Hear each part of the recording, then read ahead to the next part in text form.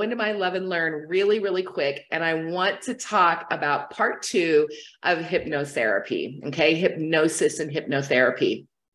Now, the reason why I'm talking about this last 2 weeks is because I'm excited about it, right? Super excited about it. Got my training in it, got my certification in it, and I'm really working on it. And hypnotherapy is the key. It's what I will be using in addition to my intuition, in addition to my spirit team of my angels and guides, is what is going to create the offer that I'm working on that I've told you about, which are these soulful journeys. And these soulful journeys are going to be one of two things. You can either, with me guiding you, you can either go into a past life and do a past life regression safely, easily, go into a past life regression and figure out what you were in the past life, who you were, where you lived, what kind of things were going on, what kind of job you did, you know, whether you were male or female or all of that kind of stuff. And more importantly, I mean, that's entertainment and I love it. And you've heard me say that.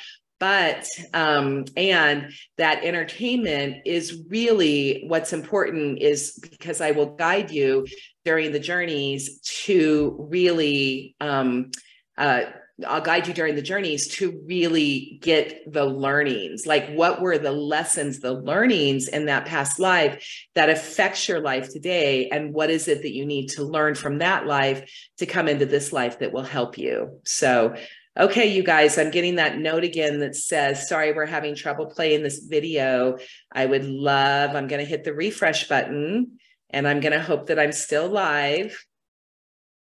And I'm going to go back to the comments. So I'm going to hope, here we go again. That I'm still live.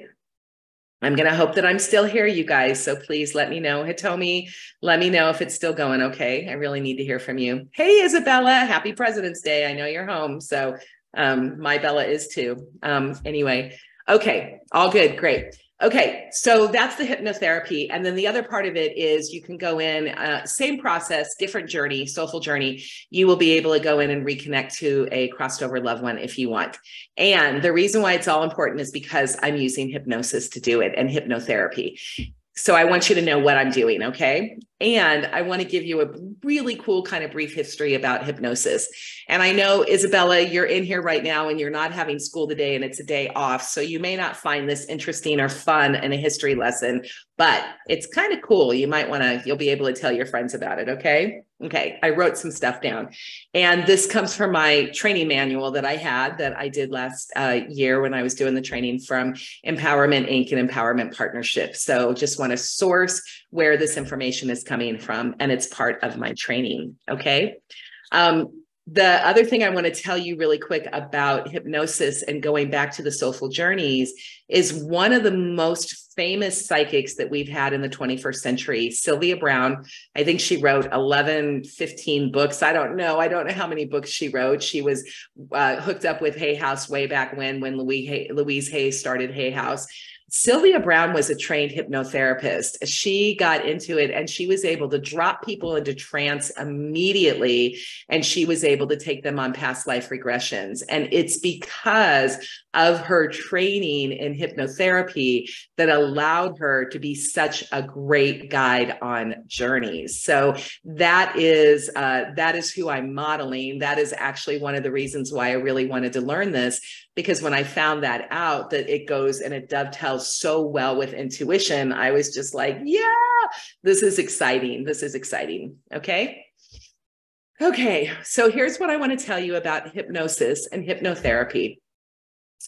It has been around forever, okay? This is just like Eastern medicine that has been around forever, Reiki, shamanism, you know, all of the indigenous cultures have some kind of spirituality, mysticism in with their lives, and modalities for healing.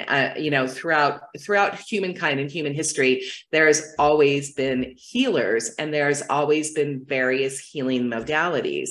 So hypnosis is actually first talked about way back 2000 BC. In the Egyptians and in India, they first talked about hypnosis and hypnotherapy. And it would have become, hypnotherapy really would have become way more popular, and hypnosis really would have become a standard medical therapy today if there weren't two different times in history that kind of quashed it and put it down. And I think this is really, really fascinating. Okay. So I'm looking in here. So basically it's traced back 2000 BC, India and Egypt. It was widespread in Europe by 1042, right? AD. So, right early in Egypt is when it was. And then it was pretty widespread. And then here's something really interesting. So the first part where hypnotherapy was about ready to take off as a healing modality began with this guy named Valentine Braithwaite. And this was in the 1600s. Now, he started doing hands-on healing, right? Now, hands-on healing is mentioned in the Bible, right? We're going back, but I'm not talking about that so much, but that's, referred to Jesus Christ and what they have. So, but this guy, Valentine Braithwaite, started doing hands-on healing in the 1600s. And what happened is word spread that his hands-on healings were pretty great and that people were actually healing from it. And one of the things that happened is the Catholic Church did not really care for the information very much that he was able to do hands-on healing, and he was really getting out the message that people could heal themselves through their own minds and their own thoughts. Because the Catholic Church was, well, if people can heal themselves, what are we going to do? How is this going to affect us? Because we really need people to believe and to know that all healing comes from God.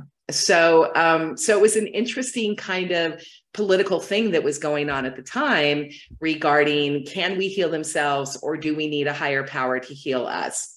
And that's the first time that hypnotherapy actually started to get discredited, actively discredited, was with Valentine Braithwaite in the 1600s. And so it kind of went underground like alchemy for about 150 years.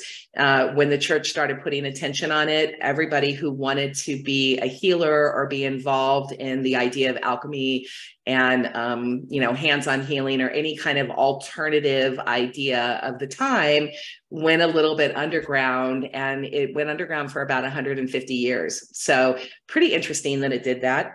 And then in 1750, a guy named Frank Mesmer created mesmerism, and he brought back again into the limelight of the power of belief, that we as human beings can heal ourselves with our thoughts, So he basically was guiding people in with this mesmerism, which we now know is mesmerized, right? We were mesmerized.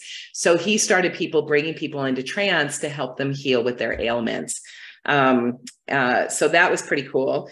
In 1943, G.A. Estabrook started the pocket watch. You guys remember that? You are getting very sleepy.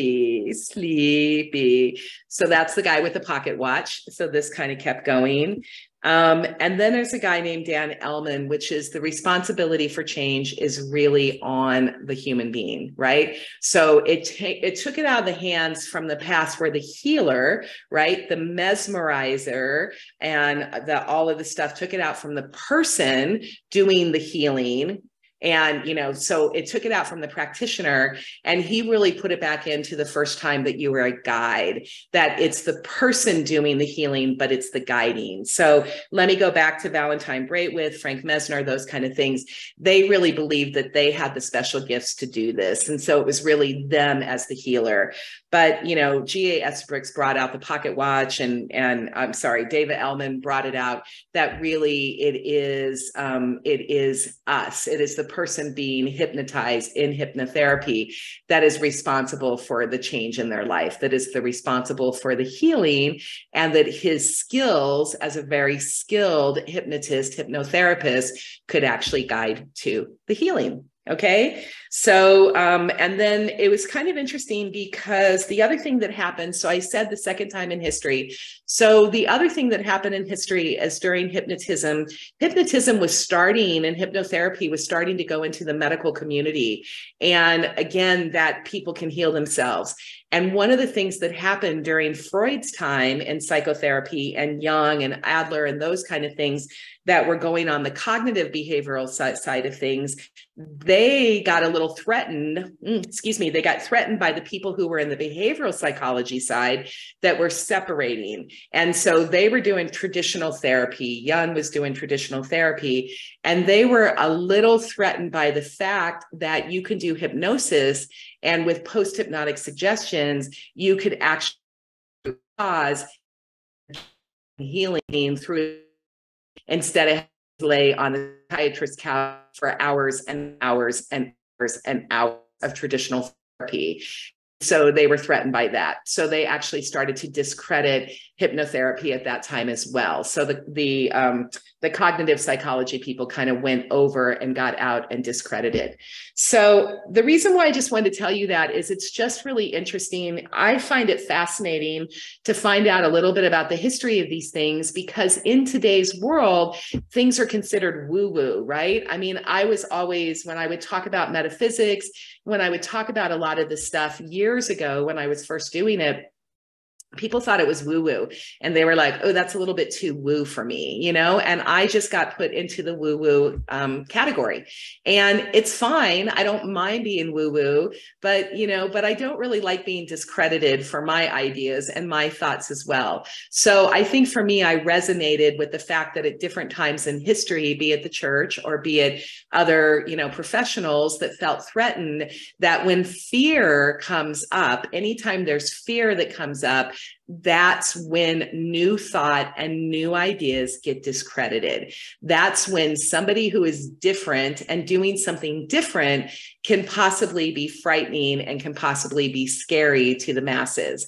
And so, you know, then there's people that get together to discredit and try to stop that from going forward, right?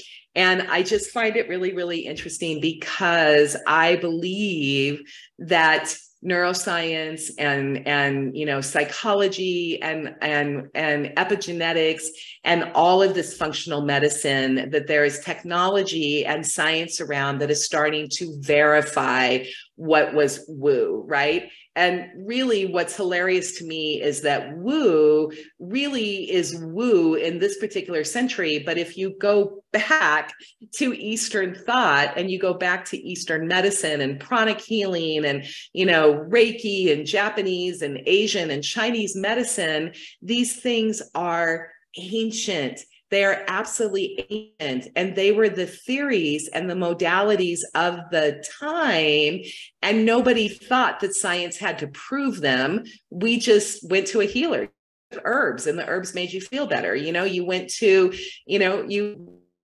would put their hands on you and you felt better, and there wasn't all that questioning. So we have a rich history. We have a rich history of discrediting woo, and that's okay. You know, it's like anytime anything gets discredited, well, those of us who really, really believe in it have to just keep moving forward. So in terms of hypnotherapy, I'm just moving forward, and I'm going to take people into soulful journeys, into past lives, and also having a chance to reconnecting with loved ones. And I know what I'm doing. I have training for it. I have intuition for it, and I find it just exciting. So I am excited on my new frontier and my new journey I'm starting, and I hope that you guys are excited for me. So, okay. The only other thing I want to tell you about hypnosis, you know, that went a little longer than I thought. The only other thing I want to tell you about hypnosis is that a light trance. So when you were to, if you were to go on these journeys with me, right? And we were to do this together, and I were to guide you, I would guide you into a light trance or a medium trance. And a trance state is just relaxation. Our brain waves, which I talked about last week, we are constantly in our brain waves. We are going from the beta state down into an alpha state and a theta state, and it's brain waves. So hypnosis is just accessing those deeper brainwave states is what they are. It is trying to loosen up cognitive, the critical faculty. So the critical faculty is a membrane, for lack of a better word, between your unconscious mind and your conscious mind. And so it's in our unconscious mind where imagination is, play is, creativity is, artistry is, music, dance, all of those kind of things lie in our unconscious mind. And hypnotherapy is what takes that critical faculty, softens that, and allows us to go into a deeper state of relaxation so we can access our unconscious mind and we can access those memories of a deep trance and all of that stuff. So when you're, if you're doing this journey with me, you're going to be aware of everything. You're going to be able to hear everything that you hear. You're going to feel everything you feel. You never lose control. You will never lose control of yourself. Like I was telling people that, on the stage shows, the hypnotist stage shows, and they get people to walk like a duck or they get them to do things. They are only able to do that because that person's unconscious mind in some level believes that it's safe and it's okay to do it. And whatever they're asking is not going against their deep values and their deep beliefs. So there's no way a hypnotherapist or a hypnotist can ever make you do anything that goes against your values, because our unconscious mind is a highly moral being and we will not ever go against our deep-rooted values. Okay. So I think that's important to know. And just know that you are always in control, and that you only accept the suggestions that are consistent with your beliefs. So post-hypnotic suggestions, subliminal messages, for weight loss or motivation or those kind of things. I've been starting to listen to subliminal messages before I go to sleep. And it's really kind of cool. So I will drift off allowing these really positive affirmations and these positive subliminal messages to go into my unconscious mind. So when I wake up in the morning, I'm feeling much more refreshed or happier or motivated, all of those kind of things. So it's pretty cool. Okay. Let me see. I know that's a quick completion, but I do feel like I need to move on from the love and learn. And I try not to bore you with too much information. Okay. Let me read the questions. Does hypnosis work as well online? Yes, hypnosis can work as well online.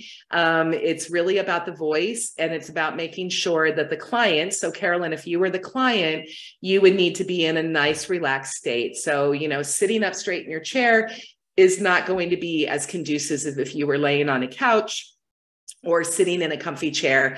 But my voice works just as well with hypnosis. I actually was doing 2 sessions this weekend, and I was doing post-hypnotic suggestions. We were doing it because we were putting it in her timeline after a breakthrough session that we did, and we were putting all of her goals and her dreams into her future timeline. And I started doing her affirmations, and she fell asleep on me. And she woke up. I woke her up at the end of it. I'm like, "Are you there?" And she's just like, "Oh my gosh, I fell asleep. Did I get everything I needed?" And I'm like, "Absolutely." It was perfect because her conscious mind just relaxed. And this was over Zoom, Carolyn. We were doing an online session. We did an online breakthrough with her in St. Louis, me in Arizona. And, and I was like, "It's perfectly fine. You fell asleep. You just went into a very deep trance. My voice took you into that. And all of those affirmations and post-hypnotic suggestions are now implanted in your unconscious mind." Okay. So great question. Thank you so much for that question. And Amy Davis says, "Thanks for sharing this history with everyone. I hope you find it interesting, Amy. I only share things on Magic Mondays that I find interesting. And because this is so interesting to me, I really wanted to share it."